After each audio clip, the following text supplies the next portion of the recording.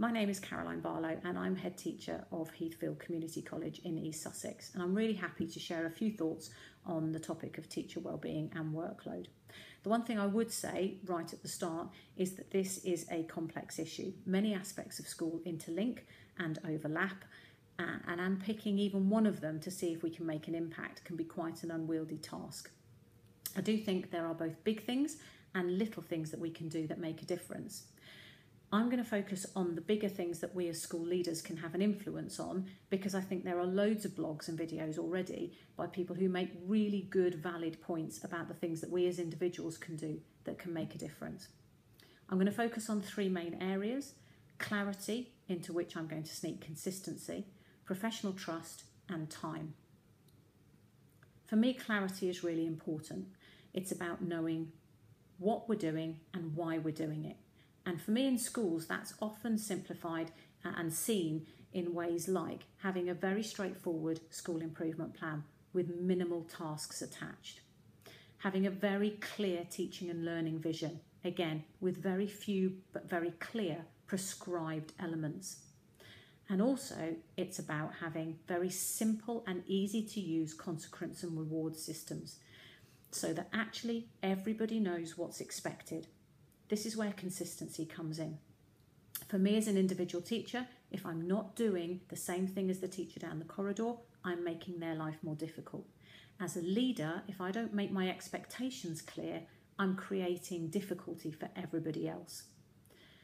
Underpinning all of that is professional trust, which is about an understanding that not one size fits all, but that it is possible for us to work under common agreed principles which are then applied in a way that fits each setting. A classic example of that is marking and assessment policies. They can be agreed, preferably for me collaboratively in principle, and then applied with discretion to suit each department's needs, allowing staff to practice what works for them and their students. The way in which those are monitored is based on impact and conversation, not clipboards. What are you doing? Why is it working? Show me where it's working and show me what you're still developing. It's that professional autonomy and conversation which for me makes the process a dialogue and removes stress and workload. Similar approaches I've seen applied to schemes of learning and lesson planning. Staff are professionals, and as long as they can demonstrate that what they're doing is having an impact and that we are all focused around student wellbeing and progress, then actually let's let people get on with what they know how to do. Which leads me on to time. It's a critical issue for all of us. I think there's quite a lot that's been said, quite reasonably, about self-management and how we all at times develop habits and practices that are not always the most constructive for us.